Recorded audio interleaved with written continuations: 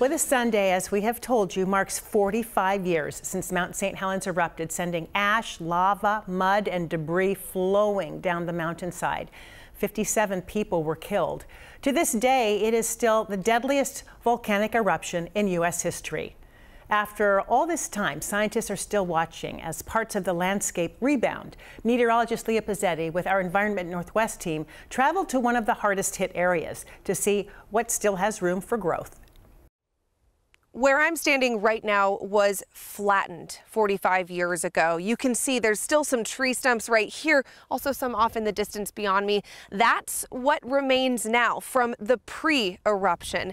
But you can also see there's a lot of greenery around me. That's one of the things that researchers here at Mount St. Helens are so impressed with, is just how quickly this is coming back to life.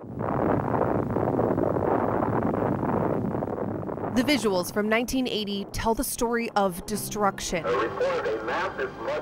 57 lives lost and an entire ecosystem wiped out.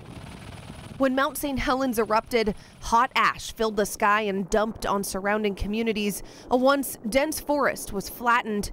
Nearly all plant and animal life ended. The eruption itself was different than we would usually think about, where a volcano erupts up and out.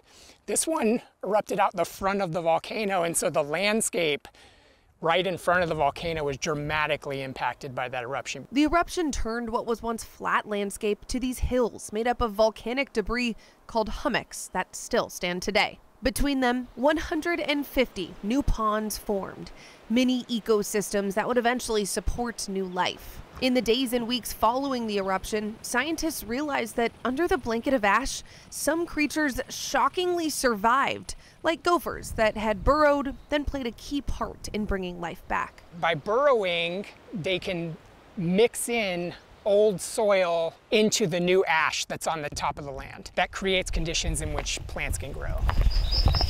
Donald Brown, lead scientist for Mount St. Helens, says certain plants that could survive in the nitrogen-poor area were some of the first signs of life to spring back. Then animals returned, frogs and toads in the first 3 years. This is a red-legged frog. And some species of salamanders 9 years after the eruption. All of this without human intervention. When the monument was established in 1982, the goal was to not touch it as much as possible and let the natural system come back to the maximum extent possible. Making these 110,000 acres observation only, letting nature take its course. One of the stories of this place is that it has recovered dramatically faster than anyone guessed it would have. This was a moonscaped landscape when it started, and nobody would have guessed that it would look like this 45 years later. But not all life has found its way back. A few salamander species and the coastal tail frog still have not returned, and scientists don't know if or when they will. With a slowdown of new species returning, the focus has now shifted to watching and waiting as the forest returns to its former density, something that will take time. At this point in time, we're seeing the forest come back in. That's what we're watching.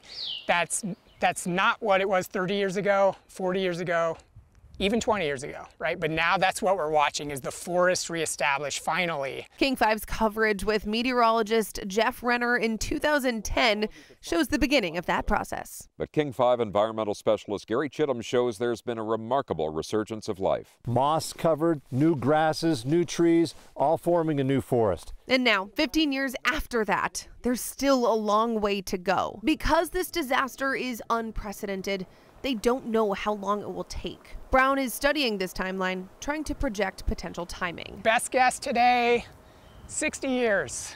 60 years, I think we're going to see a mature coniferous forest right here. On this day when we visited, we ran into this group of students. It started to get a little bit unstable with all those earthquakes happening at the same time. Some of the 4,000 that attend Mount St. Helens Institute camps every year. A generation who wasn't alive in 1980, and their parents likely weren't either. They're learning from this evolution. We speak a lot about a large disturbance happening, but then how the landscape and the ecology is really resilient, and that lessons of resilience is a really important takeaway for our school groups. Carrying all that magma. The idea is to make sure the next generation understands the destructive force of the volcano and the lifetime it's taking to bring the environment back. we are truly starting from zero.